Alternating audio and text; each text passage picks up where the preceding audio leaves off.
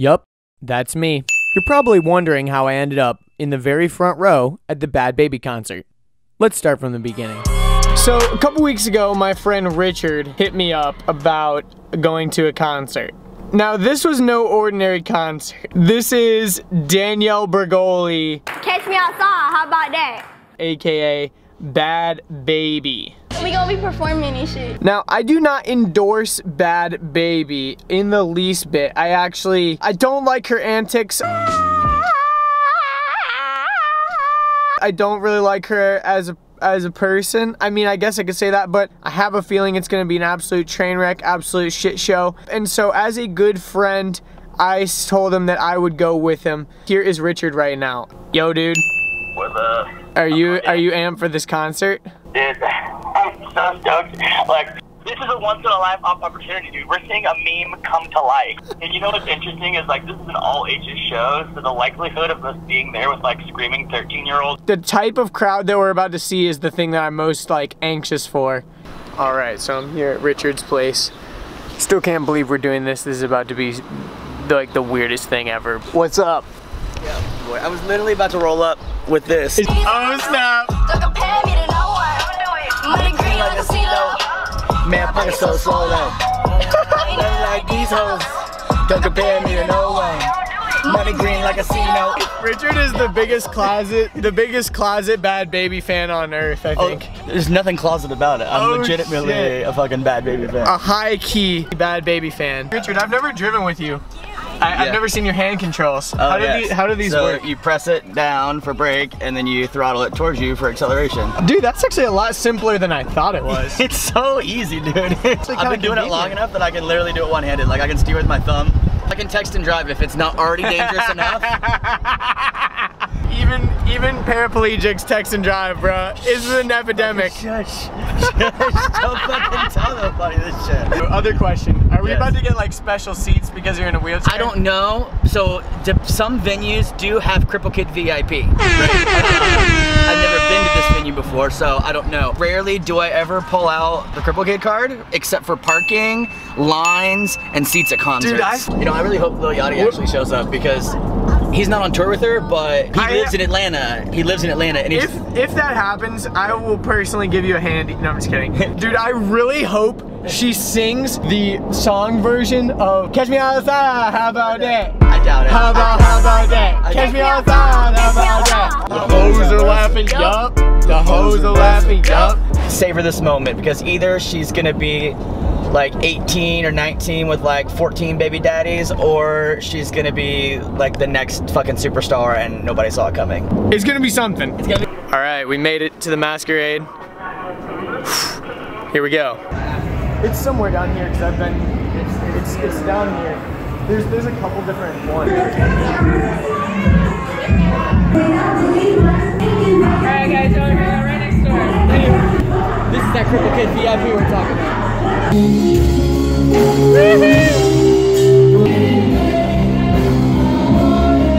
Thank you.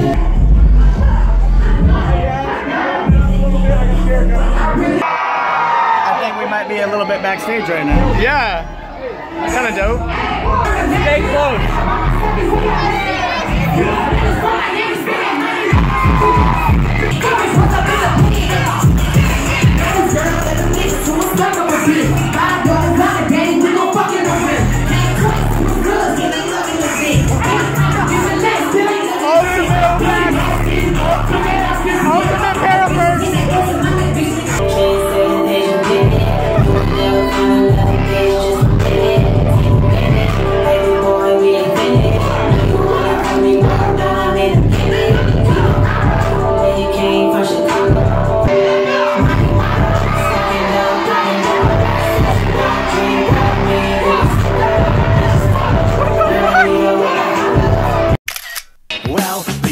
Coming and they don't stop coming.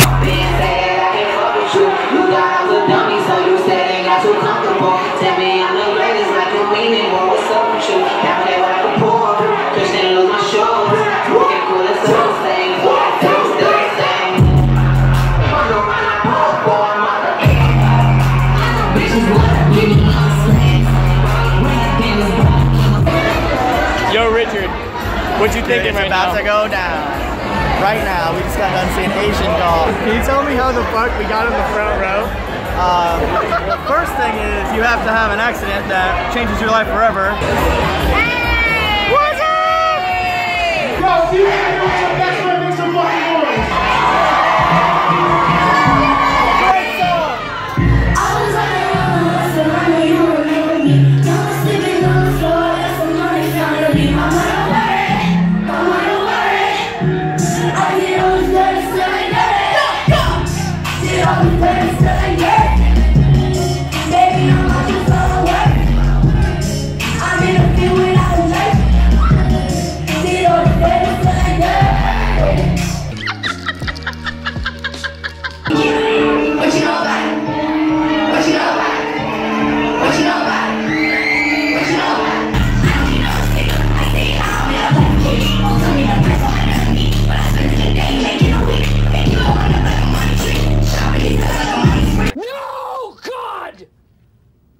No, God, please, no! No!